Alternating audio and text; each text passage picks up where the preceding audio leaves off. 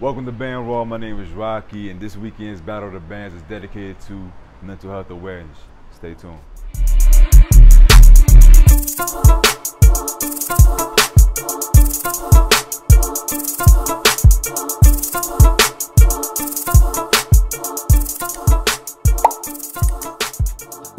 What's happening, BandRaw family? Y'all know what it is. It's Rocky, and I'm standing next to the majestic dancing dolls of Jonesboro High School in Georgia. How y'all doing today? What's going on? I'm good. How are you?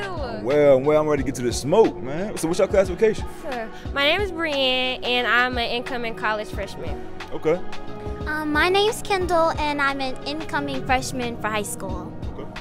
My name is Trinity, and I'm an upcoming junior. When I think about band, I think about why I joined and all the things that it helped me with. So, can you talk to the other young ladies out there, or even your younger self? Why auxiliary?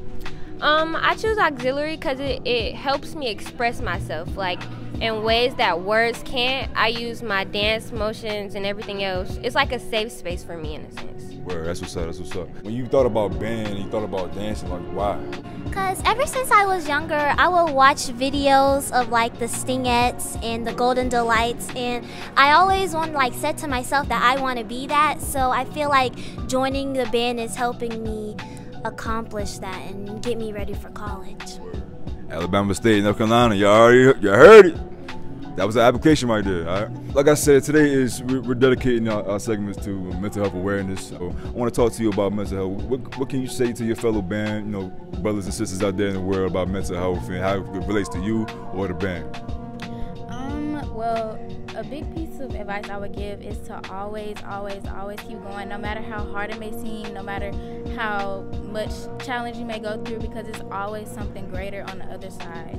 I promise you it is. It may not seem like it in that moment, but I promise you it is, because there's been times where I felt like I wanted to give up, or I felt like I wasn't doing enough, but in the end, it showed where my hard work is went. Yes, Captain, yes.